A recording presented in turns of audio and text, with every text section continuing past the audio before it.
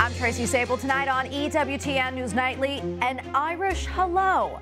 President Joe Biden visits the Emerald Isle for a time of diplomacy and homecoming. Rising tension. What the president of Taiwan is saying about recent military drills by China. Cause for concern. Analysis of the FBI memo that appeared to target the faithful. And the power of prayer. Pope Francis tells us how we can overcome spiritual attacks from the devil in a new book on exorcisms. These stories and more tonight. From EWTN, the Global Catholic Network, this is EWTN News Nightly.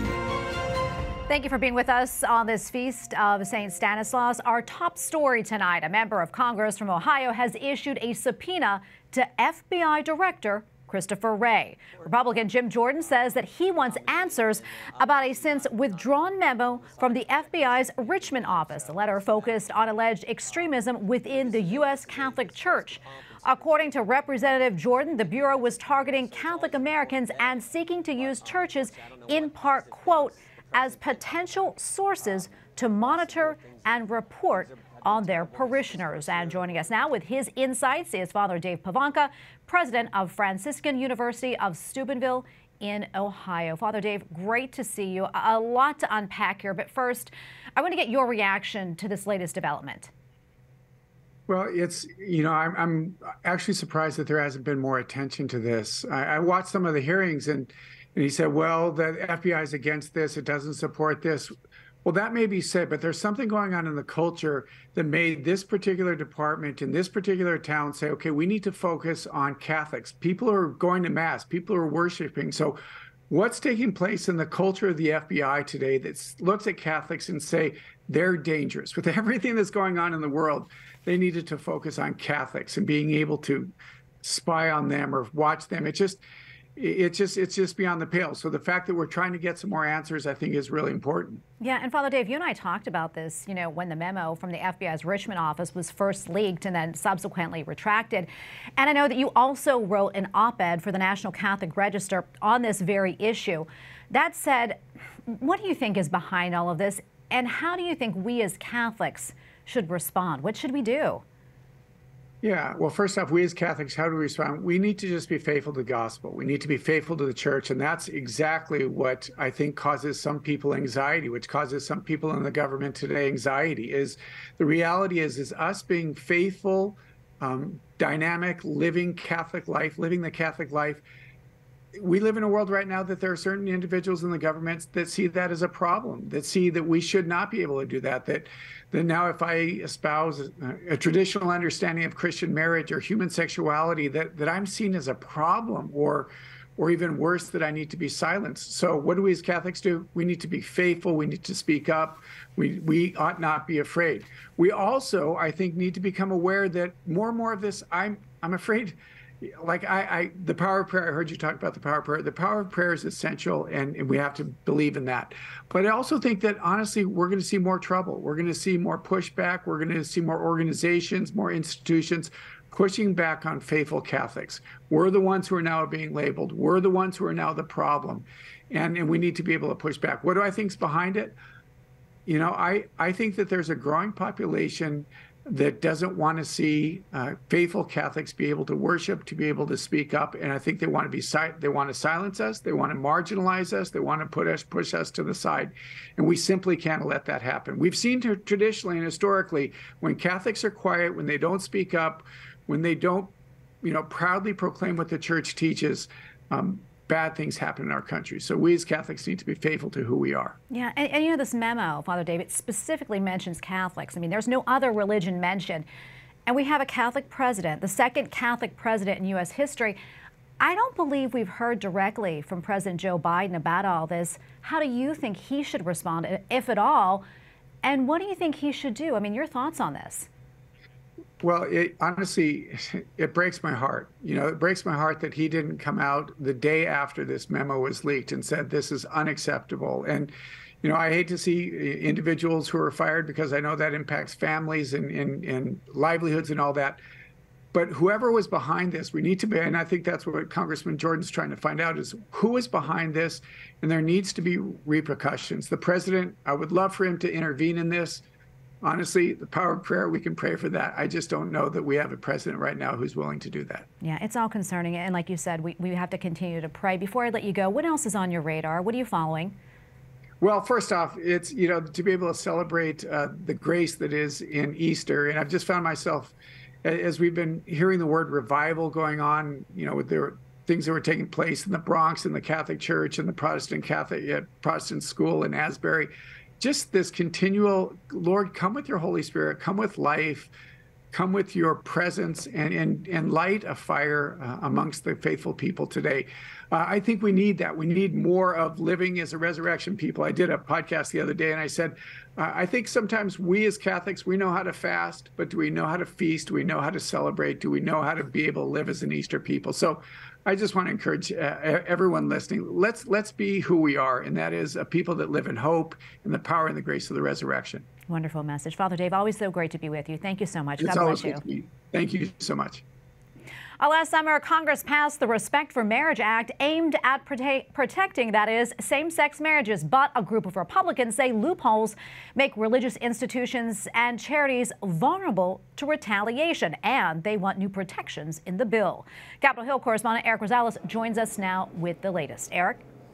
Well, good evening, Tracy. Texas Congressman Chip Roy is leading the effort to amend the bill. He says that current protections in the law just fall short to protect religious organizations who oppose same-sex marriage. He tells me without these protections, people could be targeted for simply living out their faith, just like we've seen in the past.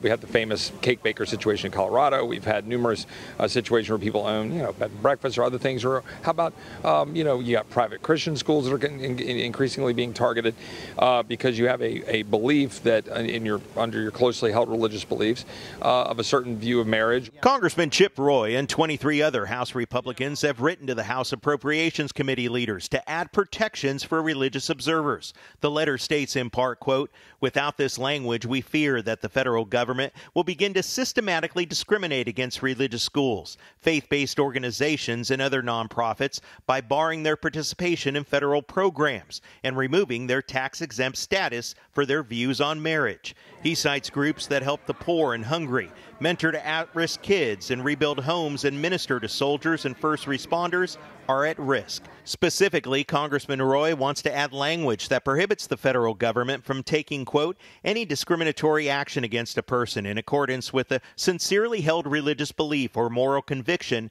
that marriage is or should be recognized as a union of one man and one woman." Congressman Roy tells me Congress has to step in to codify those rights. Look, I think this is pretty straightforward.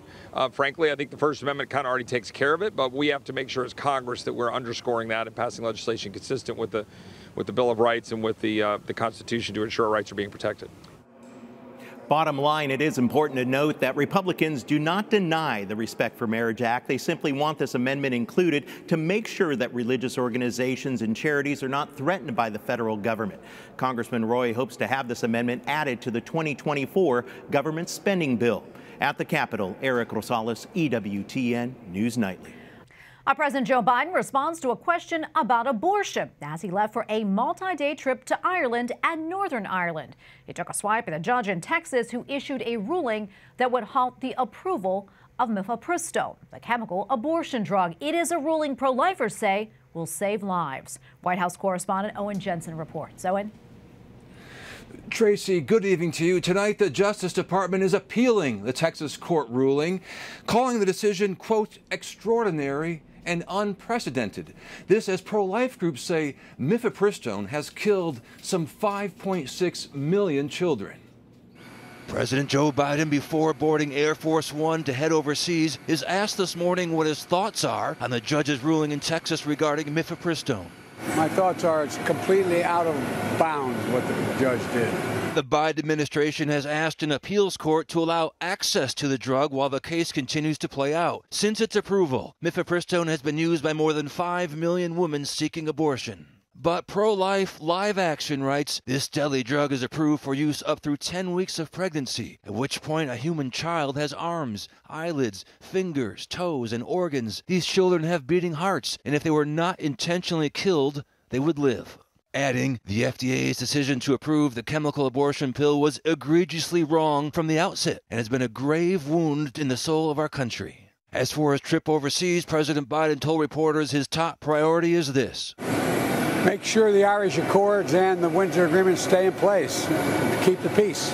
That's the main thing. And it looks like we're going to keep your fingers crossed. Also today, Vice President Kamala Harris meets with Poland's Prime Minister at the White House to discuss support for Ukraine as it battles Russia. Poland is a major donor of aid to Ukraine. Poland is a valued ally, a partner, and a friend, and we have an enduring relationship based on shared priorities and democratic values. Meanwhile, 2024, the Windy City, that's where Democrats will host their national convention. President Biden chose Chicago over other finalists that included New York and Atlanta. Republicans will have theirs, by the way, just up the road on I-94 in Milwaukee, Wisconsin in 2024. At the White House, Owen Jensen, EWTN News Nightly. And we have a lot more still to come here on EWTN News Nightly, including trouble in the Pacific, how Taiwan's president is responding to China's recent military drills, plus fighting for parental rights, what a Texas bishop is saying about school choice.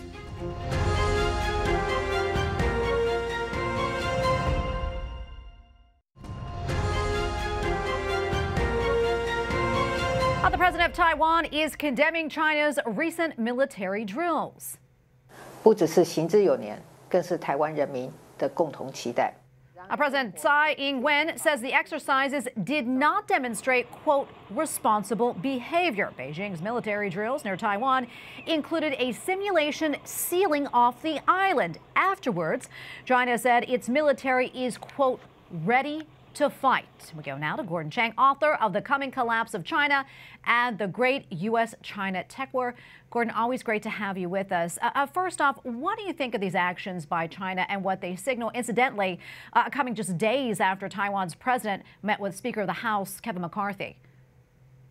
Well, China always prepares to fight, and we have seen this over the course of decades. But what they're using is the McCarthy-Tsai Ing-wen meeting, plus also the McCall delegation to Taiwan as just an excuse.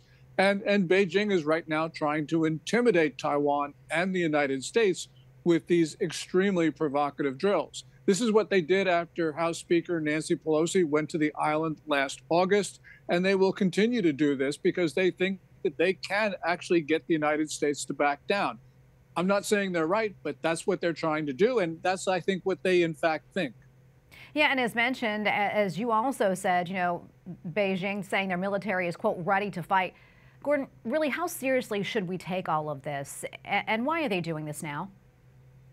Yeah, we should take this extremely seriously, because whenever your adversary or your enemy tells you something, you should understand that they mean what they say.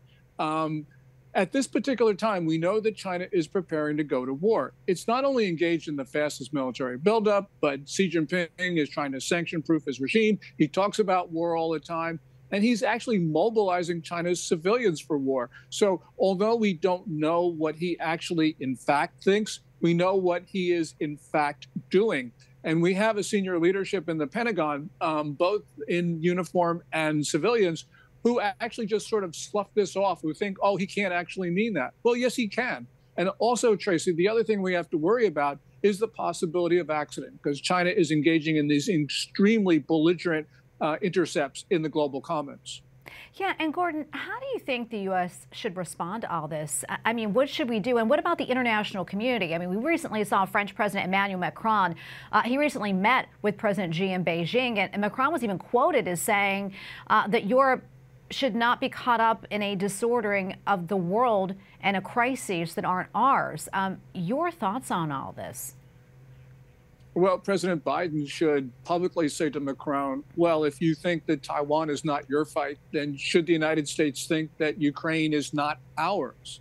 You know, Macron can say what he wants, but the problem for France and for Germany and some other countries in Europe is that they're not willing to pay for their own defense. And so they rely on the United States. Now, they say all these things because they know that we're Americans and we'll just not pay attention to them. But at some point, we have to say to them that they've got to step up and actually start building up their militaries, because Russia intends to move on the rest of Europe. That's clear. And Gordon, before I let you go quickly, what other stories are you following right now? Well, I think the most important thing right now is what's happening inside of China, which you have a very soft economy, contracted last year, contracted the first 2 months of this year. The reason why this is important is because Xi Jinping knows he has no answer for domestic problems for which he is considered to be the author of policies that have caused those problems. So his best course from his perspective is to start a war with somebody, distract the Chinese people. We need to understand that weakness inside of China is driving some very, very provocative events externally. Well, Gordon, always great to get your insights. We appreciate it. Thank you so much. Thank you, Tracy. Up next on EWTN News Nightly, putting families first. A bishop in Texas is calling for school choice, what he is saying about Catholic schools and taxpayer dollars. Plus, Pope Francis teaches us a simple way to overcome spiritual attacks from the devil.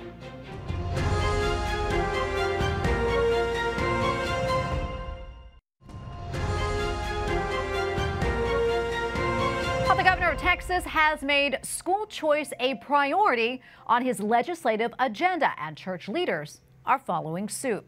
The Texas Catholic Conference of Bishops is calling on the faithful to support school choice. Pope Francis has in the past written about the idea, saying, quote, schools do not replace parents, but complement them.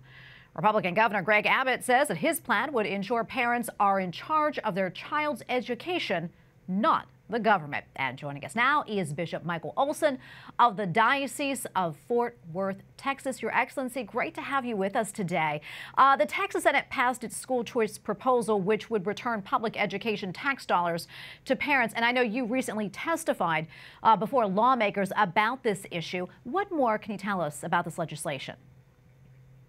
Well, what's unique about this legislation, particularly one bill that we're very excited about, sponsored by Representative James Frank, bill number 4340, is that it prioritizes people, and it begins with the poor, and then it begins also with those whose financial ability is greatly inhibited to pay for a Catholic school tuition because of multiple students and because of the costs that are incurred and the stress on family life. And then it proceeds on also to special needs children, so that there's a prioritization for this money that would be allotted that would go to parents, all right, and not directly to our schools. So our religious liberty would be protected this way, at least as this bill is written.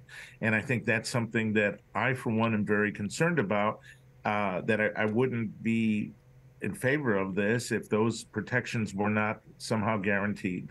Yeah, and I understand in a commentary issued last month that you, along with Leo Lindbeck III, an American businessman, said that Texans have no control of their children's education.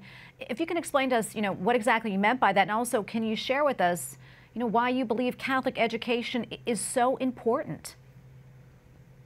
Certainly. I think that, in a sense, our expectations in our nation as a whole, and not just in Texas, but are placed upon, we sort of just think that the state is responsible for providing for our schools and the education of our children. That's a grave mistake, and it's certainly a terrible thing that we should presume, because parents have the chief responsibility and duty, and schools are ancillary, essential, and there are state interests in education, but they don't precede that of the parents. Obviously, there's a collaborative method, but the primary agents of education are the parents, mothers and fathers.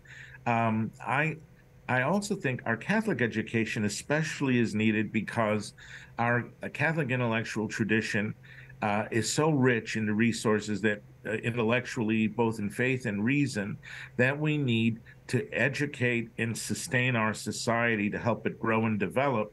because of the impoverishment of values that have been brought about by the contemporary ideologies that confuse the dignity of human beings with just simply a commodity or something that is only a matter of artifice or convention.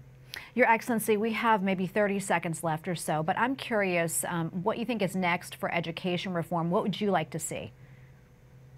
I would like to see this bill given a chance, and in a sense, I would see a greater renewal in our Catholic schools with our identity, especially driven to our mission to educate the poor, but also to present our sound Catholic anthropology based in natural law and the gospel. Well, Your Excellency, thank you so much for taking the time to speak with us about all this. We appreciate it, and God bless you. Thank you. Bless you too.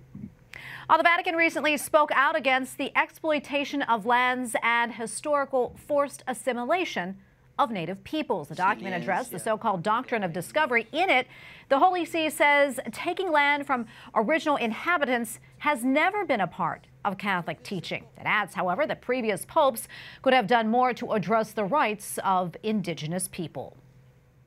Joining us now from Rome is Andreas Thonhauser, EWTN Vatican Bureau Chief. Andreas, great to see you. What can you tell us about this statement from the Vatican? So, Tracy, I think this joint statement of two separate Vatican departments about the so-called doctrine of discovery is probably one of the most overlooked news coming from the Holy See. Of course, there's a reason for that. To issue this statement just before Easter is a little bit problematic, probably. And then with the health situation of the Holy Father, where he was brought to the Gemelli Clinic, also before Easter, there were simply no headlines left for this more historical news piece, as I would call it. But I think it's still important to talk about it. Cardinal Mendonça, he's the new prefect of the Dicastery for Culture and Education and the prefect of the Dicastery for Integral Human Development, Cardinal Michael Czerny, presented their joint statement clearly saying that this doctrine of discovery is not and has never been part of Catholic teaching. What do they mean by this? Well, this concept of discovery refers back to the early days of European colonialism, when human rights to indigenous people in Africa or America were denied or simply ignored. The Church has always sought to protect these rights of all humans as being created in the image of God. And Andreas, why do you think the Vatican released this statement now? And also, what relevance may it have? So we see that this statement is tied to recent travels of Pope Francis to places such as Africa and Canada. Especially on the North American continent, indigenous groups asked him to revoke the so-called doctrine. Of course, it's not a Catholic doctrine. In fact, it has nothing to do with the teachings of the Church. However, in their statement, the two cardinals now refer to three papal writings, so-called papal bulls, from the 15th century. So it's important to remember that we're speaking here about documents that were largely written before Columbus even reached the Americas. While the statement acknowledged that these writings did not grant equal dignity to indigenous, it also once more apologized for that fact. However, the cardinals also reminded us that in 1532, the bull Sublimis Deus by Pope Paul III, advocated in favor of indigenous people in both Africa and the Americas, clearly acknowledging their rights, and it also denounced any form of slavery. And this is extremely important to remember. While single missionaries might have been bad actors, and several popes also have apologized for the Church's role in colonialism, we must not forget that it was also missionaries and priests who recognized God's image in indigenous people and started to protect and advocate for them. A very famous example is St. Peter Claver in Cartagena, one of the biggest slave trade ports in Colombia, who ministered to the slaves in the 16th century. And he's just one of many examples. Well, Andreas, thank you so much for this report. We appreciate it. Andreas Thonhauser, EWTN Vatican Bureau Chief. Thank you again. Finally tonight, Pope Francis reminds the faithful that the devil seeks our failure but can do nothing if we keep praying. In a previously unpublished interview, the Holy Father says the devil tries to attack everyone, and prayer is the best way to remain safe. The remarks are part of a new book on exorcisms written by an Italian journalist that hit the shelves today. We thank you for watching tonight. And remember, you can follow us on social media, Facebook, Twitter, and Instagram at EWTN News Nightly. I'm Tracy Sable. Good night, and God bless.